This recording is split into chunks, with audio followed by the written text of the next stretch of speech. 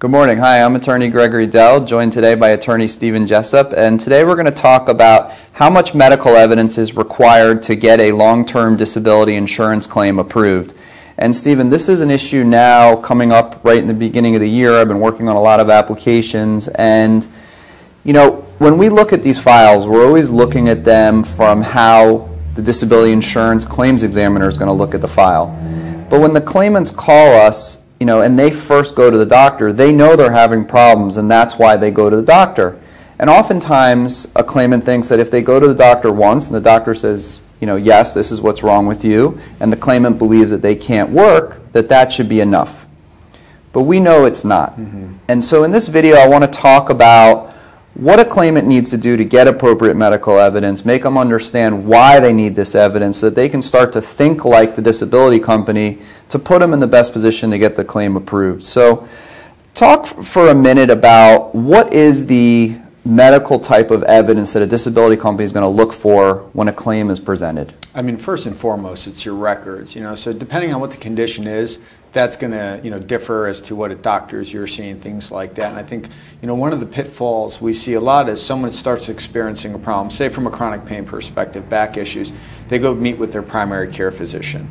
And that primary care may say, listen, you need a referral out or refer you to, you know, a specialist to take a look, whatever the case may be. And sometimes you'll see that people will file for disability prior to getting to the specialist. They don't really have any type of diagnosis hashed out. So medical records and a series of it. If it's a chronic condition, it's going to be something where realistically the insurance company is going to want to see quite a bit of treatment, you know, going to the doctors, trying, like, you know, like you say, if back problems, you know, if whether or not there's physical therapy prescribed, injections, medication, whatever the case may be, they want to see that you've explored all these different options. And then also they see it as the more medical information you have, the more times you've been to the doctor, then the more seriously I think that they take, you know, your complaints that you may have. So the medical records are going to be, you know, the key to anything in any one of these claims.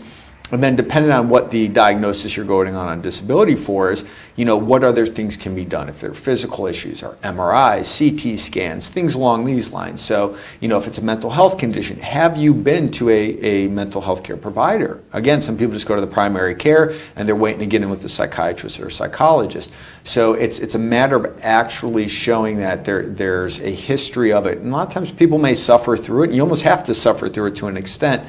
You know, except as we discussed, you know, and, you know, prior to starting, if you have like an accident or there's something acute that happens where it's clear cut, you know, this is when the disability is going to begin.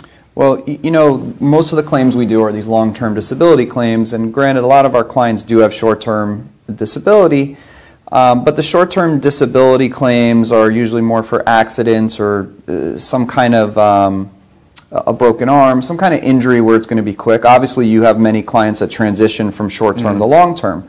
But the reality is with a long-term disability claim, most of the policies we see have an elimination period of 90 days to 180 days, which means that you have to be disabled for that period of time before the policy is even responsible for paying any benefits.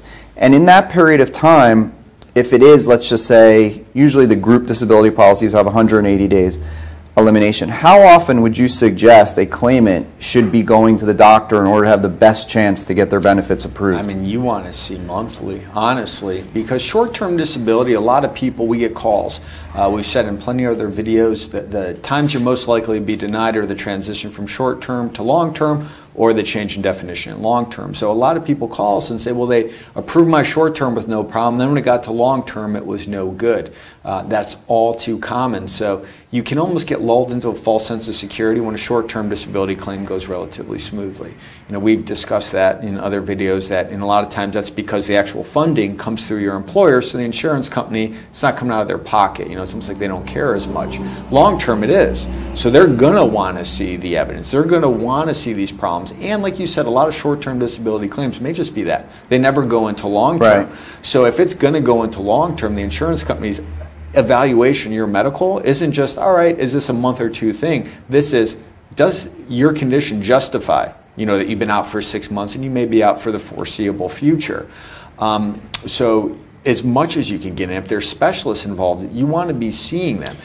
you don't want like 1 or 2 medical records, Right. when you're trying to get a long-term disability approved. I think the false sense of security you mentioned is a great point, because short-term disability, you can get away with one doctor visit. I mean, usually it's a 7-day elimination period, so where else is a person going to go in 7 days? You go to the doctor and say, this is what happened, this is how I'm feeling, and if the doctor has a reason to believe you, they're going to say, this is what's wrong with you, and they're going to recommend rest, don't do this activity, don't do that activity. Long term's a whole other animal, and so you're basically saying you got to go at least once a month, and don't usually rely on just one doctor. Make sure you're going to any specialist that may be involved. And what about objective testing? What is that, and do you recommend that gets done prior to filing for disability? Definitely. So if we go into that same idea of a chronic pain, any type of pain conditions are usually like one of the leading causes of disability. So say it's a bad back and you're complaining, we'll get an MRI to see if there's any herniations. If you're complaining of pain radiating down into the legs, or if it's a neck into the arms, EMG and nerve conduction studies, scans that verify why you're having this. Because pain, so you could have a herniated disc, but your experience of that pain is completely, unique to you. It's a subjective complaint. So if you're just complaining of back problems without having any, objective medical evidence to verify, well, this is probably the root cause, it then becomes a judgment call for the insurance company. Do they believe you? And 9 times out of 10, they're not going to believe someone just because they say they're in pain. They want the proof. And even sometimes with that objective evidence, they go, well, it's minimal findings. It shouldn't be resulting in that level of pain. But the more objective evidence you can have, since these cases are always going to be just based on file reviews of medical information, Right. you get up in court, that's really what it's going to be. Wait, explain what that is, because you say that like a lot of people don't know what that is. When you say these cases are going to be based on a file review, what is that? So on these employer-provided policies that most people have, say you do end up in court, you're never testifying, your doctors aren't testifying, and the only thing a judge is going to consider is the written records in the claim file from the insurance company. What you submit to them, what they create, and that's your medical records. And a lot of times the insurance companies, they have rights in their policies to send you out for an independent medical evaluation. They don't necessarily do it. They can get away, and case law is out to that's sufficient, that they send your records over to a doctor who's never examined you and say, we want an opinion if there are restrictions and limitations. So your credibility, your disability claim realistically is only as good as that stack of medical records. It's not fair. It's not, a personal and warm way to do things, but that's the reality, and I think people need to view it as that. There is a certain level of gamesmanship in knowing what needs to be there in order. Like with Google and how easy it is to find out about everything. If you are diagnosed with something, do some research on it. Like what type of tests to verify, and then that way you can have more educated conversations even with your doctor about steering the course of treatment, and maybe we should try this and try that. So you really need to build up a large body of written documentation to support the issues. I always say, and you've heard me say this before, that you have to be as messed up on paper as possible. And people are like, what does that mean? I mean, like, this is like, assume you want to present a movie script to a producer. You're writing a script. Because at the end of the day, that's all that the disability insurance claims examiner is going to see is the script. And if you lose your case and don't get approved and you go through an appeal process and you go to court, the judge only sees the script. If it's not in the script, it doesn't exist. And so it's hard to go back in time and talk about all of the days that you were in pain and all the suffering that you were having, and now by the time it gets to a judge and the judge is looking over a period of 1 year or 18 months and there's 3 doctor's visits, the judge doesn't have a lot to sink his or her teeth into, and there's just, you've got to have a lot of evidence, so you have to go overboard on maybe seeing more doctors than you ordinarily see, maybe go for a surgical consultation. Now, another thing is, if the doctor recommends particular testing, do you recommend that the claimant goes for that testing? I would say yes. Yeah. I mean, unless, say they recommend surgical intervention. Right. You're not under duty to undergo surgery. Okay. But to get to that point, you've undergone the testing for a doctor to suggest that. So, if you got your health insurance, because remember, if you're, go out on disability, at some point your employer may be able to, after FMLA and things like that, sever your employment, which can affect your health insurance. So while you have the health insurance, definitely go get the testing. to make sure. That way you can rule things out. And, not too many people that I've ever come across in doing this, I mean, I can probably count on maybe one hand in 12 years, really want to be on disability, think that this is it, they'd rather be working. These policies, are paying them maybe 60% of what they used to make. They're constantly being harassed by insurance companies. They're relying on an insurance company for their financial well-being. So if you can go ahead and get that testing initially and those things done, and it may steer a course of treatment that provides you with something that allows you to continue working, I think it's in your best interest to go through all those avenues. And then, we have the clients too, where going on disability is a tough, psychologically speaking, like I'm not able to work anymore, I'm dealing with these things. So I say give yourself the best chance not only to win the case, but maybe even before you got to think the long-term game of that, like treatment that may be able to help you to keep you from even having to go. And then the other thing, the theme of this video was how much medical evidence is enough to get approved for disability benefits, but more than 70% of claimants go to the doctors and they get these objective tests, MRIs, the x-rays, the diagnostic studies, and they come back with very minimal or no findings.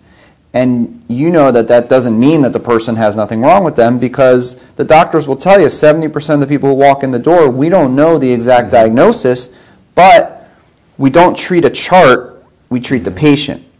However, disability insurance companies evaluate the chart, not the patient. And that's the dynamic of why you see, 30% of claims getting approved and maybe 70% getting denied, because the insurance companies take advantage of this situation and they only look at the chart, whereas the doctors are looking at the patient. So that's the struggle in these claims, and that's why you have to, in my opinion, do every single thing you can that your doctor recommends, from seeing different doctors to testing to everything, to say, look, I did everything. Even though you may not be seeing the findings that you're trained to look for, it doesn't mean that I don't have the medical condition that I have that's preventing me from working. So that's why claimants need to understand how important this medical stuff is. So, we work with the claimants all over the country. We always provide initial free consultation, so if you're someone who needs help with your long-term disability claim, please reach out and talk to Stephen, myself, or any of our disability lawyers. We have a ton of information available on our website, which we encourage you to go to and search. We have videos and information about every single disability company, every occupation, every medical condition.